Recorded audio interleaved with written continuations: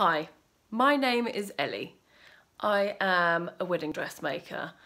This is my first video in ages and ages and ages, and the only reason I'm doing this video is because I've just been having a chat with one of my best mates, Kaz, and I was moaning about all the horrendous content online and about I couldn't understand why people wanted to watch videos of people when they were just talking about mundane shit. They were talking about a seam in their carpet, they were trying on clothes, and it was all so fake and over the top and it wasn't real life. And Kaz said, oh my god, you need to do a video, people would love to see what you're doing. And I was like, no one would give a shit about what I'm doing. I'm making wedding dresses, it's just me in my studio every day making stuff. No one wants to see that.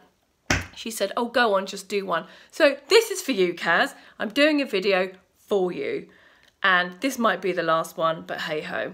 So this is my studio. I make wedding dresses. Big mirror, this is me, hello. This is my overlocker. It's my incredible machine. That's my iron, which is just broken, so I'm in a really bad mood today.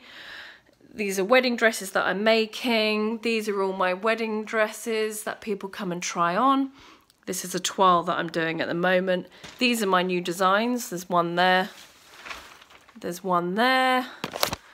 And there's one up here. So currently I'm in toile stage, which is calico stage, which is this. So that's one of my toiles there.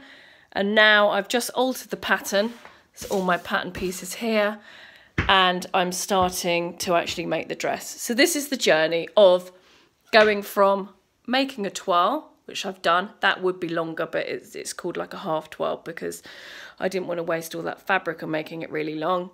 So this is a journey between going from nothing, a design, this is that, believe it or not, a design to a wedding dress. So I thought I would show you the journey.